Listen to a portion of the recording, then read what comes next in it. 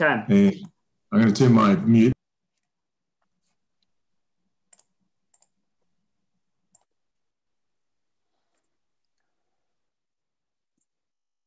Welcome everyone. Thank you for joining us today's TASI webinar, Turkish Association for Seismic Isolation webinar.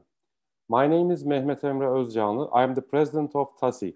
In TASI webinar series, worldwide reputed seismic isolation experts present on seismic isolation applications in their countries. Today, Mr. Aaron Malatesta is presenting seismic design with viscous dampers, applications and design strategies from Taylor Devices Incorporation, USA. If you have any questions during the presentation, please type them into the question box in our TASI YouTube channel, chat panel. I'll bring them up during the presentation and we will also have time for questions at the end. Especially, I would like to thank Mr. Paolo Clemente, who is Assistant President, as he distributed our webinar announcement to all ASSISI members throughout the world. I would like to mention shortly synopsis of the webinar today. Structural engineers have been using Taylor Devices viscous dampers to protect new and existing building structures from seismic excitation for over 25 years. There are a number of different types of damping applications, and the primary objective of this presentation will be to demonstrate the basic principles for retrofit of non-ductile concrete buildings with and without weak first floor levels.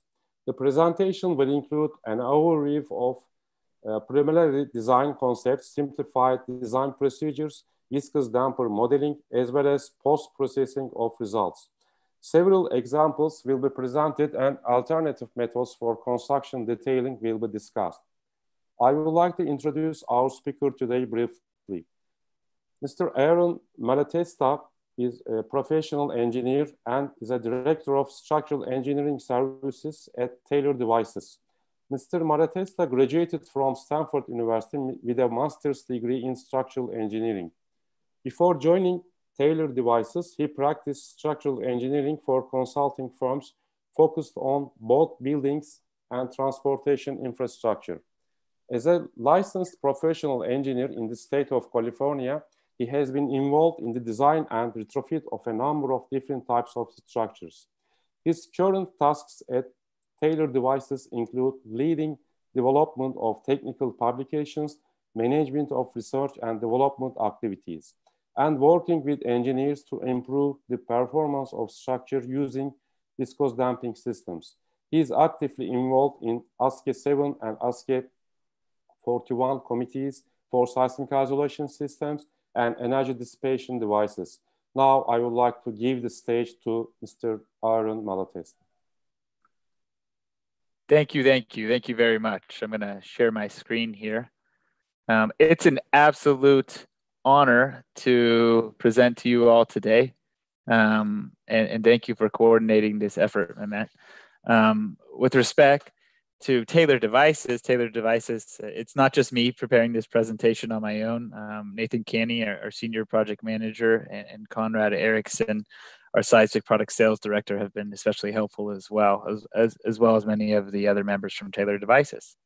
So as Mehmet said, today I'll be presenting on seismic design with viscous dampers, applications and design strategies. I am based out of Long Beach, California, as Mehmet said, so I'm a structural engineer and I've got my degree here in California, so very familiar with earthquakes. A brief presentation outline. We're gonna give a quick overview of the background of Taylor Devices, a general discussion on why to use viscous damping, the applications to building structures, how dampers themselves function, how to model them, and then we'll do a quick seismic design overview for non-ductile concrete moment frames with and without soft or weak stories. So Taylor Devices was founded in 1955 by Paul Taylor. The company is based near Buffalo, New York, on an island in a city called North Tonawanda. You can see here the red dot where Taylor Devices is actually located is in the middle of the Niagara River in between Niagara Falls and downtown Buffalo. Originally, the company was developed to support the aerospace and military industry, and it wasn't until the 1990s that Tailored Devices began providing their products to the construction industry. Our standard products for the construction industry are number one, viscous dampers, but we also provide lockup devices and custom devices as well to meet structural engineers' exact specifications for very custom requirements. What we can do as a company, we can provide structural design support. So if you're looking at a design from its either concept level, design development, or construction documentation, we want to provide you the support you need to be able to understand how to use viscous dampers and how to document them in your construction drawings, as well as installing them.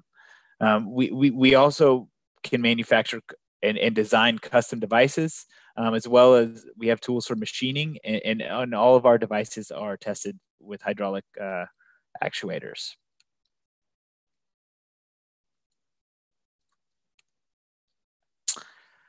Tailored Devices worldwide has provided a majority of our projects for the United States of America, but kind of the runner-up countries would be Taiwan, China, Japan, and South Korea. We have over 750 projects in over 35 countries, and more than 30,000 dampers have been installed. About 75% of the projects are building projects, whereas the other 25% are bridges. We provide dampers up to 8,000 kilonewtons with strokes up to around a meter. A quick breakdown on the left shows what the applications for viscous dampers are in the US. About 50% of the work that we do in the US are for seismic retrofit of buildings and bridges, the majority being buildings. About 25% of the work that we do are providing viscous dampers for new construction, with a pretty even spread between new steel moment frames in parallel with base isolation systems or on bridges. And the other 25% of the work that we do is providing viscous dampers for miscellaneous applications that may not be seismic, they may be some other sort of vibration, or maybe it's just a unique application. In Turkey, on the right here, we've done projects for retrofit of buildings, new construction of buildings, and seismic retrofit of bridges. Right now, we're going to discuss these damper applications a little bit further. So I would like to kind of describe why do we use viscous damping? And so viscous damping, what it is in a general sense, it absorbs kinetic energy, and it can be used to protect structures by reducing dynamic amplification of motion caused by hazardous vibrations. And whether those hazardous vibrations are pedestrians walking across a bridge, like shown here at the Millennium Bridge in London, or high-speed trains moving across an aerial viaduct, or extremely tall building with wind vibrations from a design windstorm, or comfort levels, or shock vibrations from of some sort. But last but not least would be earthquake vibrations. And that's what we'll spend the majority of our time talking about today. We're all very familiar as structural engineers looking at the seismic response spectrum. On the vertical axis here is a graph that shows the seismic response acceleration, and on the horizontal axis is the period. Now, generally, we have a definition of that seismic response spectrum when we're investigating a specific building and a specific site location. And generally, that is a 5% damped response spectrum as coordinated with ASCE 7 or ASCE 41. What we may not pay attention to as frequently would be the damping coefficient, B. And the damping coefficient B that is included in the definition of the seismic response spectrum is actually a function of the damping ratio as defined by the following equation. We can see here that this equation plotted with vertical axis effective viscous damping ratio and the horizontal axis being the damping coefficient, we can see that when we typically look at a 5% damped response spectrum, the B value is 1. However, when we look at a 25% damped structure with added viscous damping, then the B value is 1.7. This gives us almost a 50% reduction in response of our structure. So if we look at adding damping via 25% damp response, we reduce the response of the structure. A quick video here will demonstrate what I'm discussing with you. The damp structure on the right versus the undamped structure on the left has reduced response in deflection and acceleration and demands on the structure.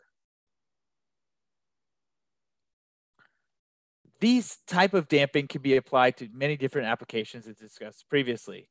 For seismic retrofit applications, viscous dampers are typically used in non-ductile reinforced concrete moment frames, steel and concrete moment frames with soft stories, and also pre-Northridge steel moment frames.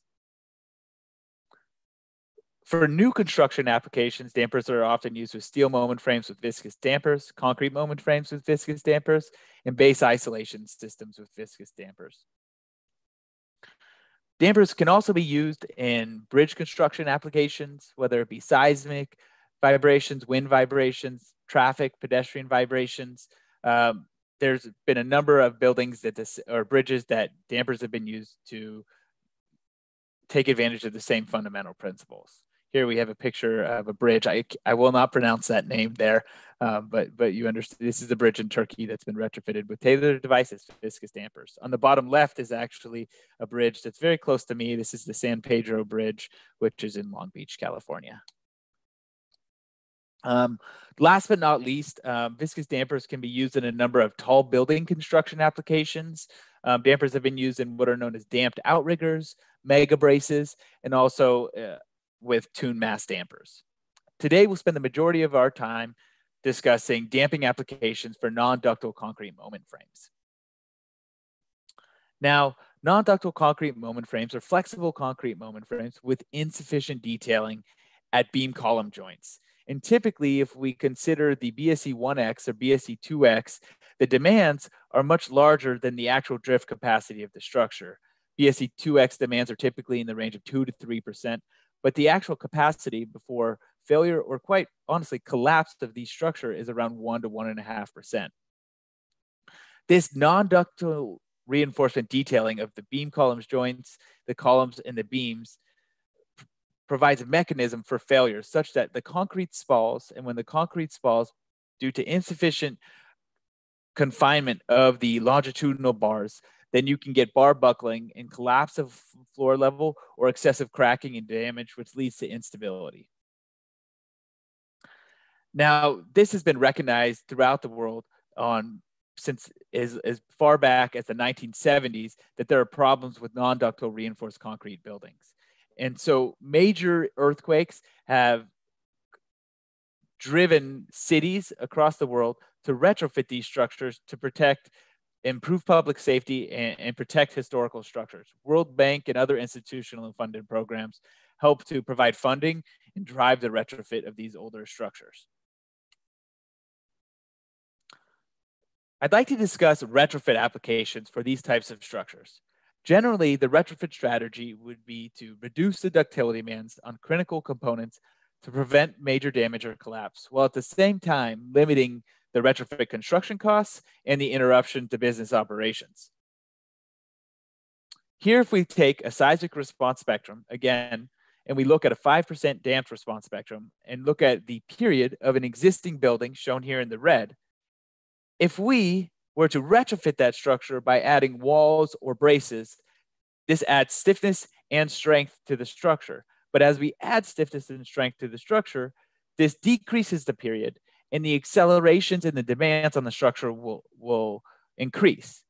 An alternative and an efficient method for retrofitting these types of structure is to add viscous damping. When we add viscous damping to these structures, the period is not altered. And by adding viscous dampers to these structures, we can reduce the response and the demand with limited interruptions to business operations. Here's another comparison, a more detailed comparison of the classical upgrade techniques of these types of buildings versus a retrofit technique with viscous dampers. When we look on the far left-hand side of the screen, you can see that adding strength to a non-ductile concrete moment frame widespread throughout the building can be a method of upgrading these types of buildings. However, this can be very cost prohibitive, very intrusive to business operations, and sometimes will not even provide the needed performance that's required to retrofit these types of buildings. Another method would be, as discussed previously, to add a large shear wall, concrete shear wall to these buildings. Now, generally, as we discussed previously, when you add a shear wall to these buildings, it's going to increase the demand on both the foundations and the diaphragms. These retrofits tend to be cost prohibitive and intrusive. when you're working with viscous dampers can be isolated at discrete locations throughout the building, and then only localized connection where dampers are connected at joints or beam connections for chevron configurations may be required. Typically, FRP or even steel jacketing can be used at these connections to protect the confinement of the steel and the intrusion of the connection from the damper to the beam and column joint. Most importantly, foundation upgrades are typically not necessary because the dampers move out of phase with the structural or out of phase as they're velocity dependent or out of phase with the structural demands on the structure. And we'll go into that further later on in this discussion. When looking at the cost benefits for construction, it's a very non-intrusive construction process. The damper installation is simple. And because the viscous dampers are efficient and reducing the response of the structure, the connection detailing is minimized. And you can really minimize and retain building operations, minimize intrusivity to building operations, to retain those building operations. It's very simple to bring the dampers into the building and isolate areas of construction while the building remains operational. Here's a quick example of a project that was done in San Bruno, California. This was a triggered seismic retrofit of a 3-story non-ductile concrete moment frame. The office building was built in the 1980s. And here you can see on the right-hand side, we got some nice pink dampers here. They're used in isolated bays throughout the building to retrofit this structure. On the bottom right-hand side is the connection details for these dampers. You'll notice on the left-hand side that the actual force of the dampers is 500 kips. And so we were able to get 500 kips into the connections of these existing beams and column joints. Here, what they did to connect the gusset plates to the beams and the columns is they actually through-bolted through the beam and the column. And first, they X-ray the beams and the columns to identify or locate where the existing reinforcement is. And then they through-bolt through the concrete to put these bolts through and plate on both sides of the beam and column. And actually what they do is they manufacture the plates, the base plates for the beam and column after they identify the locations of the holes, because oftentimes there'll be some staggered configurations where the bolts need to be. And so that's a very efficient process. You can also use welded washers to provide oversized holes on the base plates. And then you can have a little bit more play when you're adjusting the location of the base plate and the bolts. Last but not least, besides the construction cost benefits and the allowing building operations to be retained during construction, there are some benefits to the performance or life cycle costs of the structure when using a viscous damper option versus classical retrofit options. Viscous energy dissipation as opposed to structural damage will actually be a much more resilient method from protecting the building structure. By reducing story drifts and floor accelerations at the same time to protect both the non-structural components and the structure itself, little to no damage will actually happen during a major seismic event. And such that after a major earthquake, you can often retain building operations, which improves the functional recovery of the building.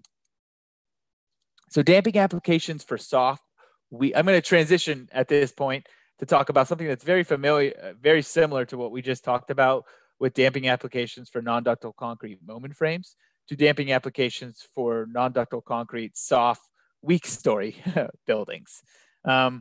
You'll see these buildings have quite frequently collapsed during major earthquakes, as recently happened in Turkey, unfortunately. Typically at the first floor level, there's a significant story stiffness change. And deflections actually concentrate on that one story.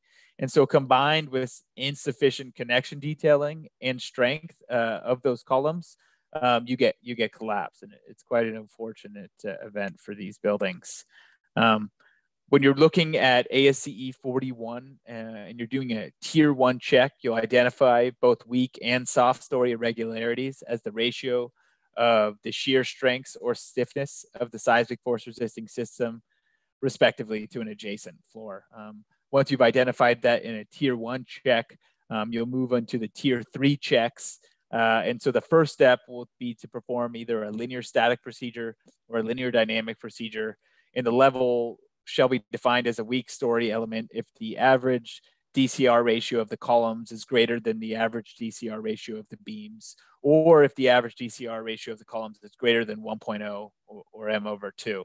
Once you've identified this in the first step, most likely you'll move to the second step, which is to perform either a nonlinear static procedure or a nonlinear dynamic procedure. And when you do this, you'll identify that there's column hinging at both the top and bottom of the columns, and that there's a significant collapse mechanism. So a classical upgrade technique for these buildings generally would be to provide a wall up the entire height of the building. And this will significantly decrease the period of the building, excessive demands on the diaphragms and the foundations, and can be quite cost prohibitive. When using viscous dampers for these types of retrofits, viscous dampers are only required at the first floor level. And so similar to the retrofit process that we talked about earlier, only connection detailing will be required at the connections. Additional connection strengthening will be required at the connections of the dampers to the structure, with no foundation retrofits. Here's an example actually of a mandatory seismic retrofit project of a 12-story non-ductile concrete moment frame with a soft story irregularity in Beverly Hills. A little different. I did identify that the soft story would happen at the bottom floor of these buildings, but actually at sometimes this soft story irregularity can happen at a different floor level. Here you can see on the bottom right-hand side that the soft story is really at about the 4th level of this building, where there's a change in geometry of the structure. These connection detailings of these dampers are very similar to the connection details that we discussed previously, where they bolted through the beams and the columns to anchor these gusset plates into the existing structure. Another option, as shown in this project here, is for a voluntary seismic retrofit of a 14-story non-ductile concrete moment frame with a soft story irregularity at the bottom floor. Here, the damper force is 400 kips. There were 16 dampers used to retrofit this structure. You can see on the right-hand side, there's a coffee shop, and these dampers are here. The construction detailing is a little different here. On the left-hand side of the screen, you'll see that the yellow shaded area is the existing column. And then the green shaded area is a concrete cap or extension. And then the blue area is the viscous damper and its connection. And so on the right-hand side, you'll see that existing column where they've x-rayed or located the existing reinforcement. They've anchored reinforcement for a concrete extension into those columns and beams. And then that large metal plate there is actually the gusset plate where the viscous damper will connect directly. Now this extension is actually provided both to the columns and the beams. So this provides, it's an innovative way to provide not just viscous dampers to that bay, but also a little added strength to that bay with some efficient connection detailing. I'm going to transition now to talk a little bit more, not just about the applications of dampers, but let's talk about viscous dampers themselves, the fundamentals, how to model them. So here I have a viscous damper cutaway. In this cutaway, you will see that on both ends of the dampers, there is a clevis. On one end of the damper, that clevis is attached to a piston rod. That piston rod has a piston head in the center. That piston head is within a chamber of fluid that's surrounded by a cylinder in red and capped on each side by the green seals. As the viscous damper strokes back and forth, the fluid is forced to flow through orifices in the piston head or around the piston head from one side of the chamber to the other. Here, kinetic energy is absorbed and converted to heat. Again, I'll show you another video which will describe this process. Again, on each end of this device, there is a clevis. One end of the clevis is attached to a piston rod. As that piston rod strokes in the chamber of fluid, the fluid is forced to pass through complex and precision or manufactured orifice through the piston head or around the piston head surface. So we can control the force velocity relationships of these devices through the detailing of the orifices and the surfaces of the piston head. Wait for this video to stop here real quick. That's good. Again, I said these devices are velocity dependent devices where the output force is proportional to the velocity.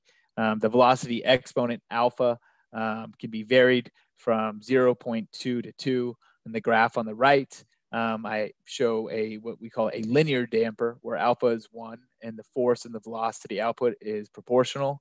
And in blue, the alpha is 0.3, which is a standard exponent that's used for seismic applications. And here, the viscous damper follows a nonlinear relationship. If we take a look at the energy dissipation provided by both linear and nonlinear dampers, for a linear damper in orange here, where alpha is equal to 1, the area within that ellipse of the energy dissipation follows a simple equation where the area is just pi times the force times the stroke of the damper. Whereas when you're dealing with a nonlinear damper, it's the blue, what's actually called a superellipse here. And that behavior is the energy dissipation is the same equivalent energy dissipation as the linear damper, but actually less force demand. It's extremely important that when structural engineers and contractors specify the behavior of viscous dampers, that the performance of those dampers be tested and verified. There's 3 key performance indicators, 1 being the force velocity behavior, 2 being the temperature variation of the devices, and 3 being the dependency or the service life of those dampers. So if we look at the blue line here in the graph on the right, this would be the nominal force velocity relationship specified for the damper. When you look at the far right vertical line here, this would be the max force or velocity that this damper would be subjected to during the BSE-2X event. What Taylor Devices will do is they'll test in accordance with ASCE 7 and ASCE 41 requirements at 100% velocity for BSE-2X, 67% of that velocity, and 33% velocities. This ensures that the damper behaves as structural engineers have modified and are expecting the devices to perform. We also will test those damping devices at varying cold and hot temperatures based on site conditions to show that based on those temperatures, that these devices will not vary between a plus or minus 15% bounds. Last but not least, we'll do a service life test, which is application dependent, depending on where the viscous damper is used. But most frequently for seismic retrofit applications, we consider a design windstorm, where we look at thousands of cycles of the damper over a longer period of time, generally around 15 to 30 minutes, that the damper might experience during a design windstorm. We have 4 hydraulic test stands that we use to do these tests with up to 8,000 kilonewtons output force and 2.5 meters per second velocities. We also have vertical drop testing stands with 7 separate drop rails, up to 260 kilonewtons of weight, test forces up to 18,000 kilonewtons, and velocities up to 15 meters per second. Over the last 25 years that Taylor Devices has been manufacturing viscous dampers, we've developed a catalog of devices that structural engineers can specify and rely upon to be used in building structures and bridge structures. On the left-hand side here, you can see that we have devices that are standard catalog from force ranging from 250 kilonewtons up to 8,000 kilonewtons with stroke ranges of plus or minus 75 millimeters up to plus or minus 125 millimeters. We provide that same device with the same exact ranges of sizes with different end configurations. Here we have a square end configuration that can be used to attach to an extender brace, which we'll talk about more later. We also can provide rectangular end configurations, custom device end configurations, or circular configurations. When modeling viscous dampers, as I mentioned just a moment ago, oftentimes we'll put an end plate on the end of the damper, and that end plate will attach to an extender brace. And that extender brace is essentially making up the rest of the diagonal in a cost-efficient way. Now, the viscous dampers itself is actually modeled by the Maxwell model of viscoelasticity, where linear spring is in series with the dashpot. And so the linear extender stiffness of that extender would just be represented by the area of steel, the modulus of elasticity, and the length of that member. So if we look at the combined behavior of both a viscous damper in series with an extender brace, you get two springs in series with the dashpot. So if we look at the catalog units that I just discussed with you, Tailored Devices has Maxwell stiffnesses for each of our units in a catalog, and we can provide those to you.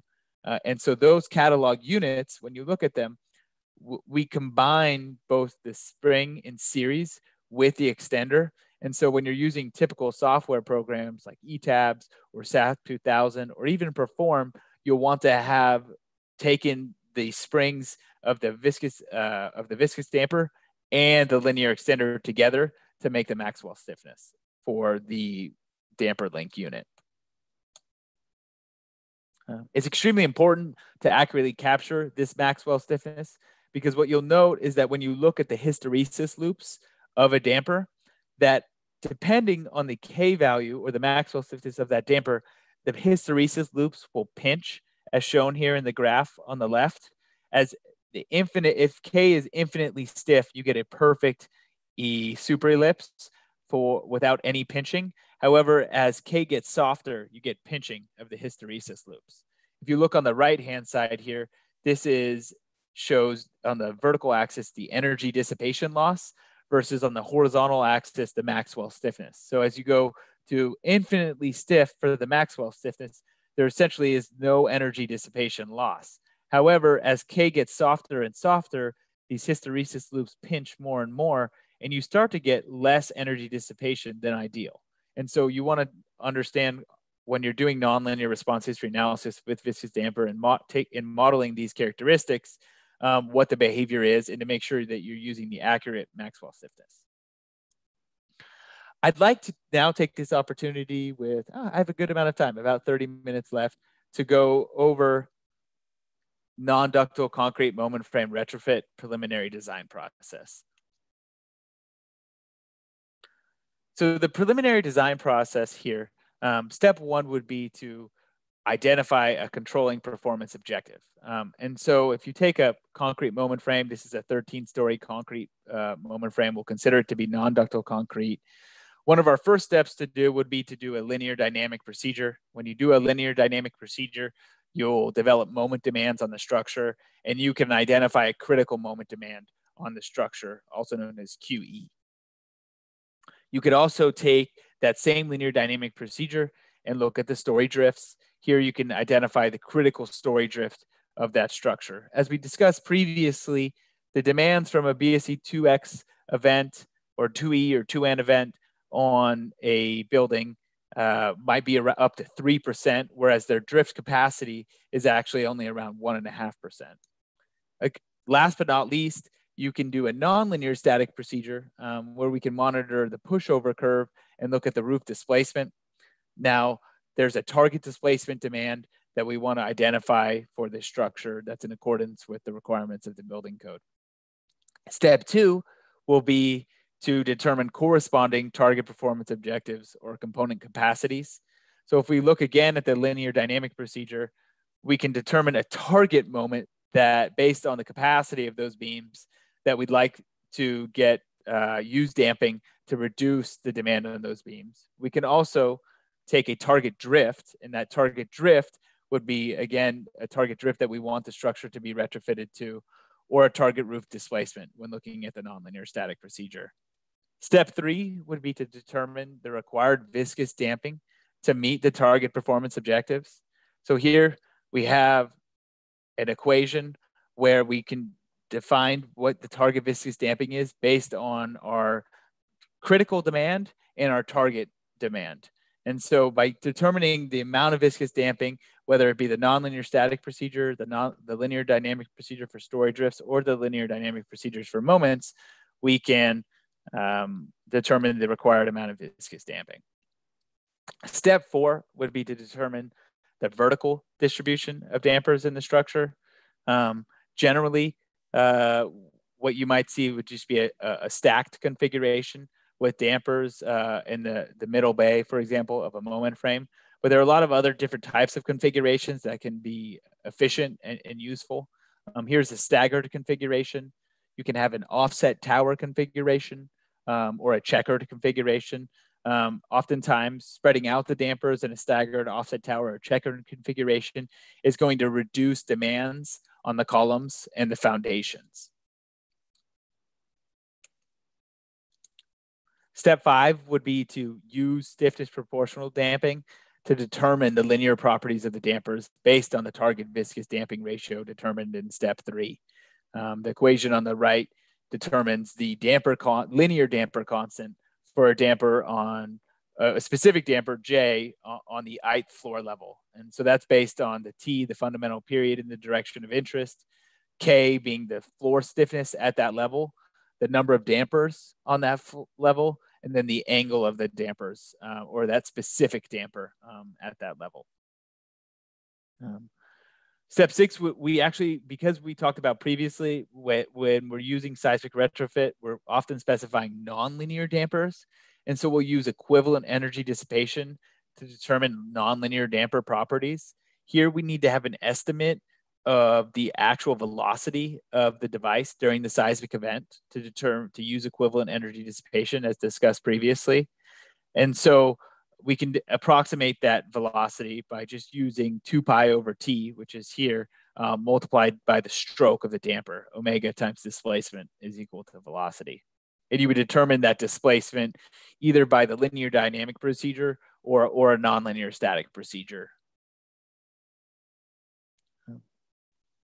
And again, we'll use equivalent energy dissipation to determine the nonlinear damper properties on the left-hand side. So we're essentially just switching from the orange loop here to the blue loop. From an orange, which is alpha is equal to 1 is a linear damper, and alpha is equal to 0.3 is a nonlinear damper. And the last step of the process is once we've determined the C values of the dampers, we can calculate the forces in the dampers. And once we've calculated the forces in the dampers based on the velocity, we can actually check the existing building components for demands from the dampers. So we'll check the columns, we'll check the beams, we'll check the foundations. And what we'll find is that the damper demands on the columns and beams and foundations are less than what would be required for additional retrofit. Now I'm going to transition again, just like we did previously, from non-ductile concrete moment frames to soft, weak story non-ductile concrete retrofits. Very similar process, but the behavior of these structures is different. And I'm going to present a kind of an advanced method for determining the optimal damper properties for these types of structures. So similar as discussed previously, we identify the controlling performance objective. Moment demands, in this case, would most likely be on the columns of a first floor level for a soft story. The drifts, we're oftentimes going to have really high drifts at the first level. Or again, you can do a nonlinear static procedure to determine the demand from the target displacement. We'll determine what our corresponding target performance objective is based on what the capacity of the structure is, whether or not that be a drift level in the structure of 1.5% at the bottom floor, dividing the target displacement at the roof by 50%, or reducing the column demands at the base of the structure so that they do not yield and provide a collapse mechanism. Step 3 will be to determine the required viscous damping to meet those target performance objectives. Same step as done previously here, where the required viscous damping can be determined just by looking at the critical demand versus our target demand. Now, we can use a simplified single mode behavior to determine the linear damper properties when providing dampers for a soft weak story retrofit. Again, when you're working with these types of structures, dampers are only going to be required at the first level. And so we will actually take the equation on the right, which is the target viscous damping ratio, the period in the direction of interest, and then the full seismic building mass will be used to determine the damper properties on that level. Again, the angle of the dampers is also important. This is a very, it's an approximate solution. And depending if the structure is 3 or maybe 10 stories tall, there can be some variability in its accurateness. And so we always want to be cautious when using damping on only one level. When you put dampers throughout the height of the building via stiffness proportional damping, you get a really reliable performance objective. When you're using dampers on just one level, you really want to understand the behavior of the structure and what the optimal damper properties are. And so we've added an additional step when you're considering soft weak stories and providing dampers only on the first level. We can use frequency analysis to optimize linear damper properties and understand the damp structure behavior. So on the left-hand side of the screen, what you'll do to do this frequency analysis is you'll generate several time history functions. I use a sine function, and that sine function has a period that bounds from well below the fundamental frequency of the structure to above the fundamental frequency of the structure. Then what I'll do is I'll take a modal load pattern, and that modal load pattern for the first mode will be varied with those time history functions. Then we'll consider several different damper constants bounded by the damper constants that we determined in step 4, both lower and upper. And in the end, what we can have is the frequency response analysis shown on the right side here, or the right side of the slide here, where we can really understand the behavior of the structure and the characteristics with respect to adding different values of C to the dampers. And so the next plots that I'll show you here will help us to understand that better. So what I have here are some sample plots of story drift versus the period of loading, damper force versus the period of loading, and base shear versus the period of loading. And what I've done is I've taken a structure and I evaluated that structure based on those time history functions discussed in the previous slide. And then I've increased the C value from 0, meaning non-damped, all the way to a very high value of C. And so what you'll see here, if we start on the left-hand side of the screen and we look at just story drift, is that, as you would expect, in this case, our natural period is we're going to be where we have the highest resonance or the peak in response of the structure. So in this case, our natural period, it's hard to see in the graph there, but is actually a period of 1.2 seconds. And so as I increase the damper constant, the story drift reduces. And that's what we'd expect. We add damping, this reduces the response of the structure, and we reduce the drift in the structure. However, I do want you to take note of one thing here. Now, the C value is varied here from C is equal to 0, and the damper constant legend here, all the way up to C is equal to 1,000. When you get to very high values of C, if the damper constant is too high, the drifts start to increase at a higher frequency of loading. And so something is happening there, and it's actually best described in the damper force versus period of loading plot. Here, if we look at, again, in black there, in the vertical dashed line, is the natural frequency or the fundamental period of the structure. As we increase the C value of the damper force goes up. And that damper force goes up corresponding to the natural period or the fundamental frequency of the structure. However, at a certain value of C, the dampers begin to act more like braces and the structure becomes rigidized. And what this does is it essentially alters the frequency of the structure, similar to if you put a brace at that first floor level and the structure is much stiffer. And so the frequency is actually lowered all the way down to 0.5 seconds. And that's where we get the peak response in the dampers.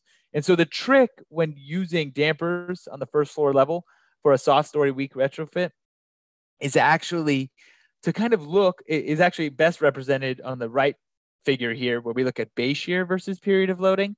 And we look at base shear versus period of loading. There's an optimal damper constant to keep the structure from rigidizing, reduce the drift, and limit the damper demands. And so if we consider all three of these plots, we want to find that optimal C value so that we don't rigidize the structure, but we also get the drift reduction that we want. And once we've determined that linear damper constant, or C value, we'll go through the exact same process that we discussed earlier, where we use equivalent energy dissipation to determine the nonlinear damper properties.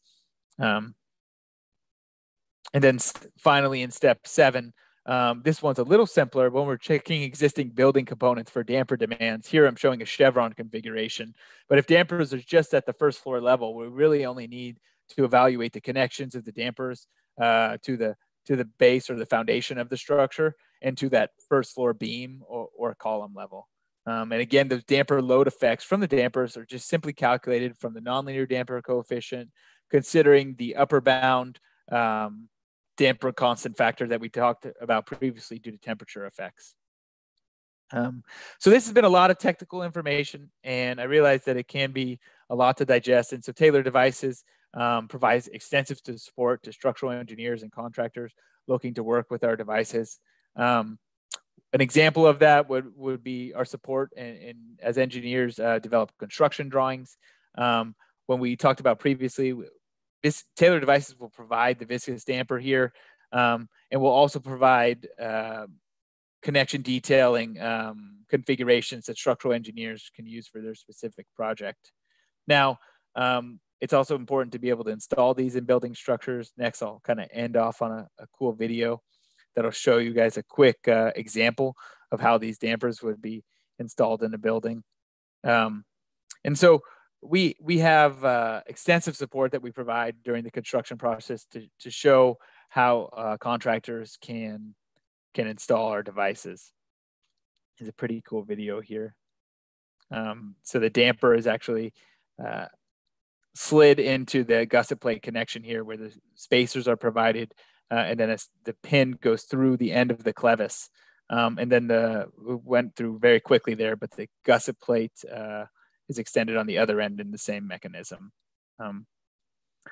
So that's the end of my presentation. Again, I want to thank Mehmet and Tassi for having me present today. I also want to thank Nathan Canny, who's our senior project manager, and Conrad Erickson for their support in developing this presentation. Last but not least, we have a damper design manual, as shown over here on the right, that has 300, I think it's 300 pages long, that we can provide to you, that'll provide a summary of all the information at a high level of detail that I've shown you today. So again, I want to thank you guys for allowing me the opportunity to speak, and that's the end. If there's any questions, I'm happy to answer them now. We also thank you, Mr. Aaron Malatesta. We will go ahead and take some time for questions now. Just a reminder, please be sure to type your questions into the question box in your control panel in TASI YouTube channel. It looks like we have some questions I would like to read. Mr. Aaron.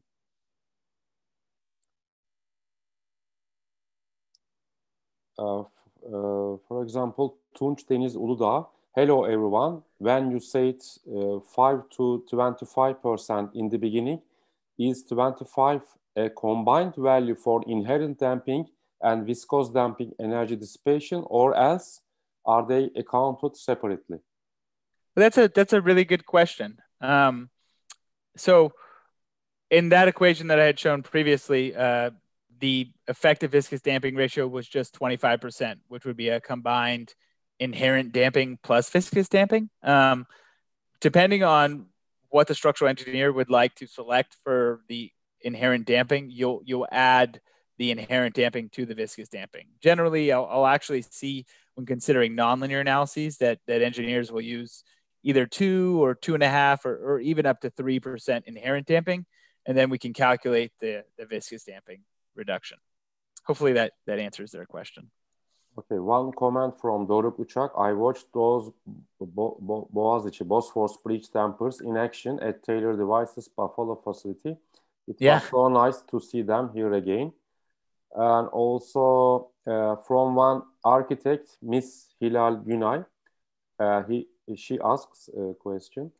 In addition to being very effective, there is a visual limitation when energy absorbers are used in facade frames.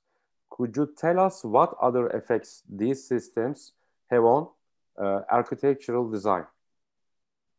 That's a good question. I'm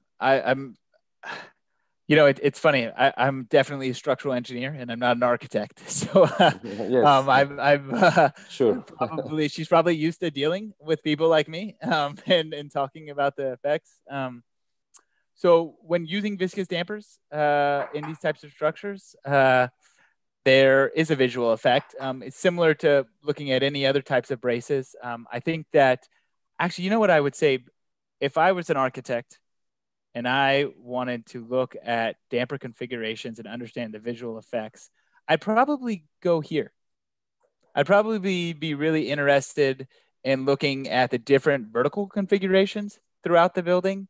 And if you have these taller buildings, you can really provide some unique configurations for those viscous dampers in the buildings. I didn't show a picture here, and I certainly will do that next time. There's some other types of configurations that can also be used that have some nice visual effects. That's my answer for an architect. Okay. Thank you. Also, Bayram Aygün, I know him. He is interested on retrofitting the buildings, existing buildings. He says, great presentation. I wonder if Aaron could tell a little bit more strengthening of connections where damper is attached to non-ductile beam column joints using FRP, FRP, or steel plates. Thanks. Mm-hmm. That's a good question. I didn't show a figure, and I'll certainly do that next time. That has been something that's been done, where you can actually FRP the column or the beams where the dampers are connecting to. And in that case, you won't need to through bolt all the way through the beam or column to attach a plate on the other side. You can actually just use like a Hilti epoxy, or sorry, I just called out a vendor. You can use an epoxy anchor rod to connect to the beam or the column. I don't have a detail of that to show right now. Actually, you know what? I can pull it up. We're on the screen here, concrete details. So that's what he's talking about there. So this would be a column. And so in that column, the dashed lines here are FRP.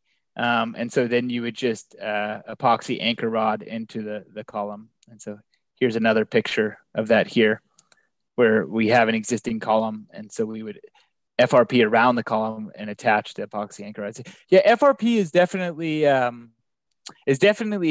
friend to viscous dampers. When you want to retrofit a non-ductile concrete moment frame or soft story structure, you can get a little added capacity out of the structure by adding FRP. And then you can reduce the demand by adding dampers. So they definitely work together well to retrofit these types of structures. Interesting.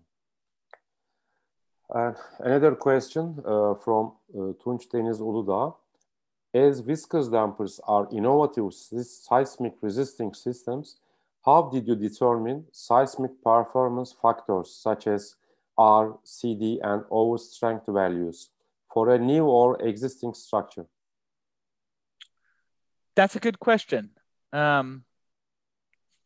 How much time do we have?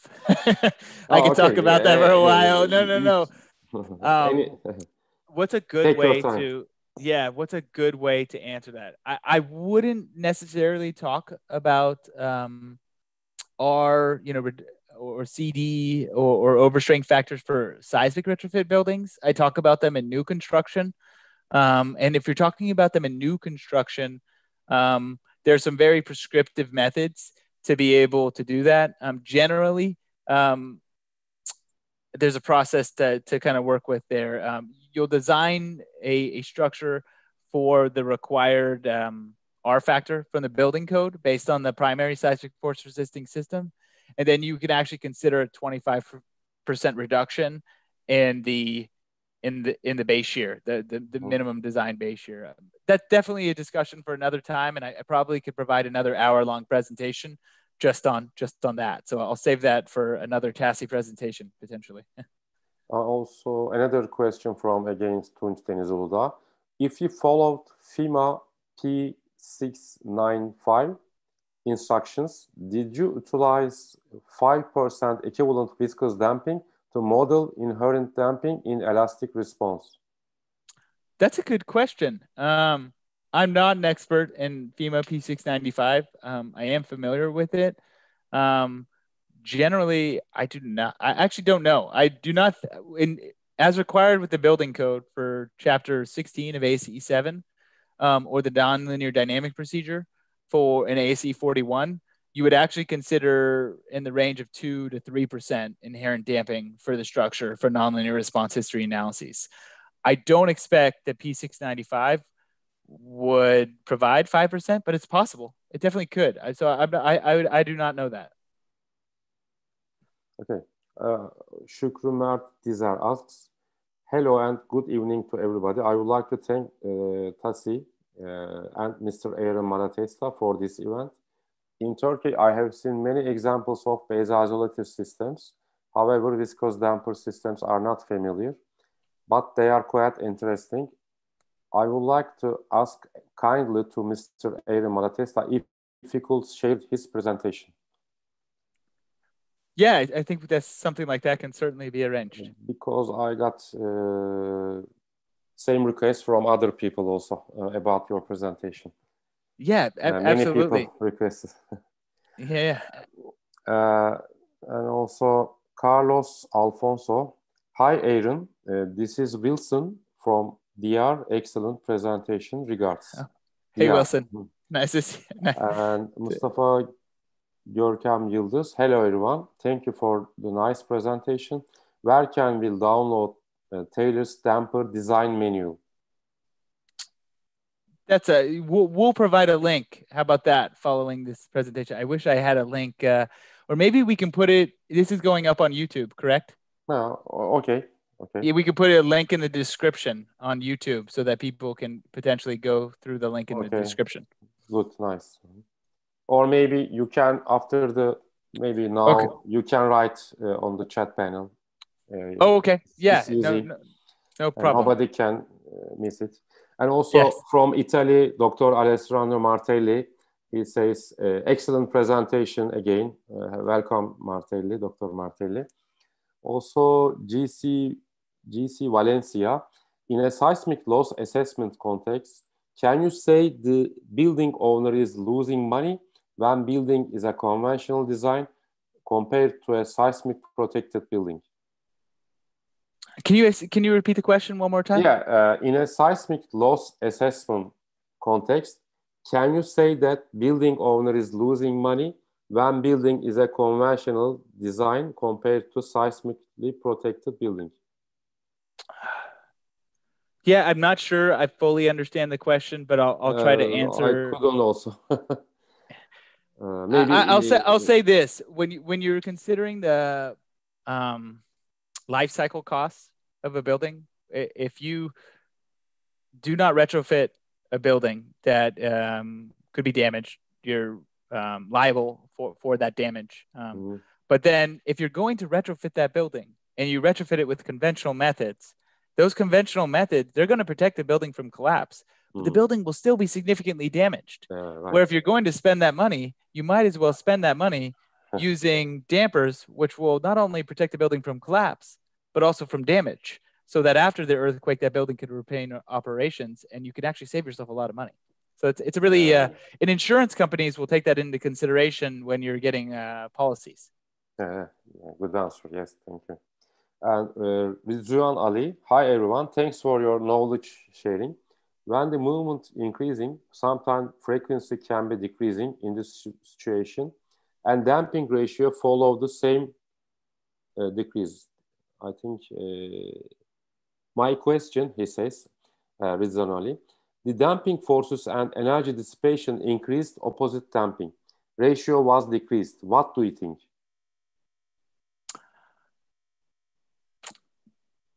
One more time? Okay, the damping forces and energy dissipation increased, opposite damping ratio was decreased. What do you think? You know what? It sounds like a great question to ask me at another time. So you feel free to contact me after the meeting, and I'd be happy to discuss this further.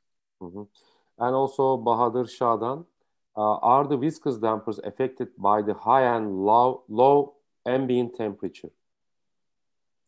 They are. So that maybe I didn't do a good enough job presenting that today. It's certainly something that I could probably spend an hour going over testing and behaviors of dampers.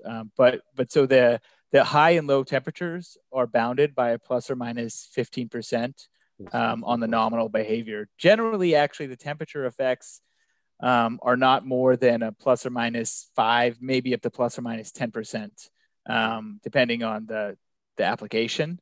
But and so there's some other tolerances built into that plus or minus 15%. They're highly reliable under both hot and cold temperatures. For example, as far as I know, for VİSKOZ bridge, it was around plus minus 15%. Yeah, for correct. VİSKOZ bridge. Also, Bahadır Shah'dan, could you please also share information about the lifelong maintenance of the dampers? Oh, that's great. Yeah, so our devices are, maintenance free. We provide a warranty for 35 years. They are manufactured with high strength seals that are energized by fluid pressure. And so those devices do not need to be maintained over the life of the building. Okay. Also from Iran, maybe, Farzat Hejazi. Thanks for very interesting presentation. How to fit in capacity curve to the target displacement. I mean, how to get beta V equation in step 3. Step 3, I love it. So let's go down to the details of it. Step 3, how to get this beta V equation. Yeah, I developed this one. And it's simply just a rearrangement of the equation that is in ASCE 41. So if we look at the very beginning, I said that the response spectrum is affected by the damping coefficient. And so if you look at the damping coefficient, it's this equation here. And so that's why it looks a little bit, so taking the inverse of a natural log. So if you look at this equation here, and then you go back down to step 3, that's how I developed this equation here. And it makes sense. I can derive that on another time, how I derive this equation. But that's basically the damping coefficient is just a scalar reduction. So therefore, I can estimate the amount of viscous damping required by this equation. Okay, Erkan Güven asks, what is the sealing warranty? How long is the service life of the dampers? Oh, that's a good question. So our damper for seismic retrofit applications can handle thousands and thousands of cycles. We provide a 50-year design life, and most specifications is what's required. 50 years. Yeah, but there's been other applications where we've done, more, and that's something that we've, discussed. But 50 years is a good number. Again, Abu Bakr Abdinur, Doctor, I am just wondering if you could share this slide. Okay, the same question. Murat Çelik, thank you for the presentation. Can Aaron give us some estimate about the price of the dampers from their standard catalog? That's a good question. I'm going to ask that person contact us, and we'd be happy to provide more information for that. Generally, when we look at these types of projects, compared to the cost of these buildings, we are fractions of a percentage of the cost of these buildings versus the cost of the dampers. And so it's a highly cost-efficient mechanism for retrofit. I don't want to say cost right now because I'm probably not the best person to go to for that. Okay, thank you. Ümit Özkan, good evening. As well as we all know, damping is velocity dependent. In case of pulse-type earthquake with high and varying frequency content, a high initial force will be expected on the structure just before the dampers are activated. How do you deal with this, or just design the structure according to that initial demand? That's a good question. So the great thing about viscous dampers is that they, unlike a brace or some type of friction element, they begin damping the moment that there's any vibration. So it's not amplitude dependent on whether or not it's provided. So they're providing damping the second that there's a vibration. And so I think that that's really my answer to this question, that there's, when you design the damping device, you can follow, just the general rules that I provided. It might be a better question to ask me at another time. And sometimes I find that maybe there's a specific application that person is looking at, and we have to investigate that specific application to understand the behavior. And so I apologize if that didn't directly answer their question, but I certainly would be happy to help them after this call with that. Also from Italy, Dr. Alessandro Martelli has some comment. Thank you, Mehmet. We have some applications of viscous dampers in Italy for the retrofit of schools and other buildings too. I also proposed them, I think to you, as a consultant for the ITER, nuclear energy plant, to protect its emergency chillers together with vertical guides which had vertical problems. ITER is base isolated. Okay. That's the, I think, end of the questions.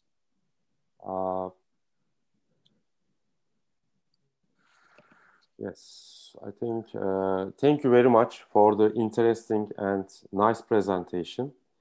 Thank you, everyone. We appreciate you being here. We will continue webinar series. Therefore, please follow our social media accounts for our next webinars. Thanks again for joining us today, and we will see you next time. Next week, our speaker will be Assistant President, Dr. Paolo Clemente. The subject will be seismic isolation in Italy. Good night. Bye. Good night, everyone. Bye. Good night, everybody.